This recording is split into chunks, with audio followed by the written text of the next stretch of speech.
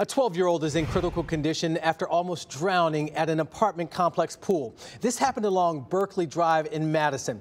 News 4's Tosin Fakile is following up on this tonight. She talked to some kids in the neighborhood who saw it all happen and has some safety pool tips from experts. Tosin.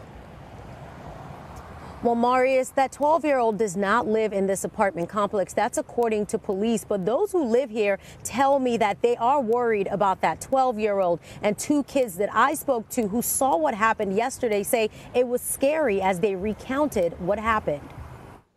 I didn't know if he was gonna be dead, and it was scary. A frightening ordeal for Josh and Christina Hernandez, who were at the pool when a 12-year-old almost died. I was in the pool and I saw these two little girls that was trying to get him in. What I heard whenever I was there, they said he was at the bottom, just like sinked in. I thought they were joking at first, and then I realized it was real. Metro Police say the 12-year-old was playing with 3 other friends at the pool with no adult supervision when other children saw him at the bottom of the deep end and pulled him out. They were doing CPR, and then they had to call security, and then the security was doing CPR, and we tried to use that emergency phone, but it wasn't working.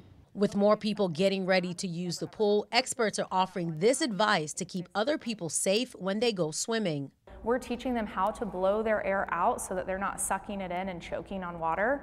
And then they can reach for the side of the pool. That helps them reach for the wall to be able to climb out on their own.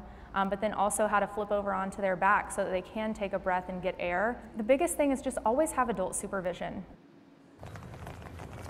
Now, Marius, the pool at this apartment complex on Berkeley Drive is closed today. Police said yesterday when emergency crews got on scene, they found that 12-year-old unresponsive and a security guard performing CPR. Police say what happened yesterday appears to be accidental, but Marius, they say youth services detectives are investigating the case. Back to you. And the emergency phone wasn't working. Tosin, thank you. Well, a lot of you may have plans to spend time by the pool for Memorial Day weekend, and we want to make sure that you're safe. So we're sharing simple ways to prevent anything from going wrong. First, for adults, always watch your children, whether they're swimming or even around the water. Children can drown in as little as 2 inches of water.